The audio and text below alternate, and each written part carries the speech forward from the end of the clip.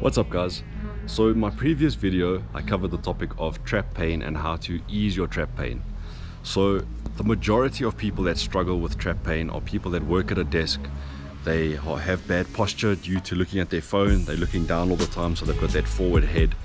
And the further forward your head is, the more pressure you're putting on your spine and all the ligaments, and that just transfers into trap pain.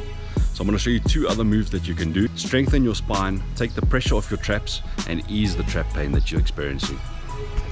Say hello, Jeff. Okay, so if we look at the area where the trap sits, it starts at the top here and it runs right down to the middle of your back. So it's quite a big muscle. So if you've got a forward head or rounded shoulders and you're sitting incorrectly, you can see that poor posture can directly affect the traps, because if there's a compression in the spine, the next muscle to the spine is the traps. And the further forward your head is and the longer you're sitting at a desk, this tension on your neck can pull down onto your spine and all this. You see, that's what happens when you sit with a forward head and rounded shoulders. Your head might fall off. So sitting at a desk, leaning forward, the longer you're doing this is going to add extra pressure onto your traps, and it can refer. So you can either have the left side that spasms, and then later that day you got the right side that spasms, because it all comes from the neck. So we've got to fix that posture, get that correct neutral spine alignment. I'm going to show you two things that you can do that's quick and easy. It's going to train your body to stay in that neutral position. So the first thing you want to do is externally rotate your thumbs and get your palms upward, because this movement alone gets that roundness out of your shoulders and gets your shoulder blades back, keeps that neutral position in your back. So externally rotate your thumbs, palms upward, and stand flat against the wall. Put your arms against the wall, keep your back as flat as you can against the wall, put your neck back, do a chin tuck, and just hold it for a few seconds.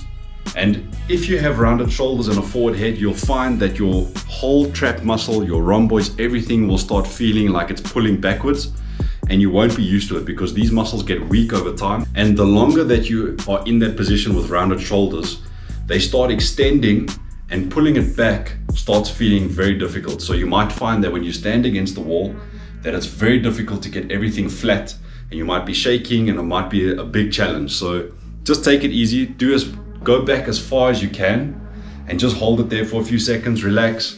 Do a few reps of these every day. You can do it through the day. If you're sitting at the desk and you start feeling the trap pain, just stand up, go to a wall. Remember to externally rotate your hands so that your palms are forward.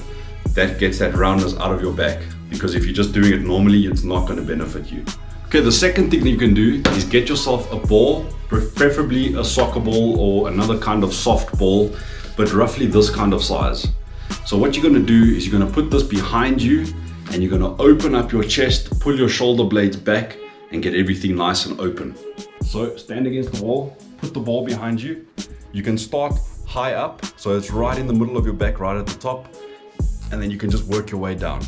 So you're going to take the ball, put it behind you, put your head back, open up your shoulders, put them as far back as you can, get your hands back against the wall, and then just relax, take a few breaths, and then you move the ball down to about the middle of your back, and you just want to do the same thing. Now this opens up your chest, because everything compresses forward and your shoulders round forward, so this chest area and your thoracic area gets a lot of compression in the front, and it feels like it's pulling forward.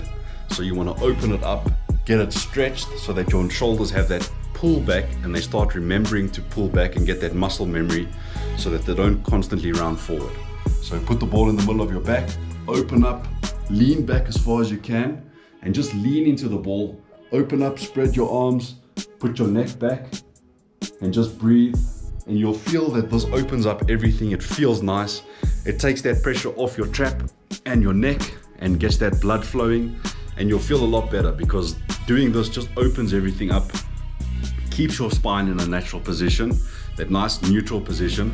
So if you are struggling with trap pain, it's going to really help you. Even if you're struggling with shoulder pain or pec minor pain, anything in this area is going to open up and stretch it, and it's going to alleviate all of that pain. It's also going to train your body to keep that natural positioning and that muscle memory to keep that good posture. So you're not going to just suddenly go into that forward rounded shoulders. The more you do this, You're going to keep a nice, good posture. You'll see that you're walking straight up, you're walking taller, your back is nice and aligned, and you'll struggle less with any of these pains. So I hope this helps you, and I'll see you guys soon.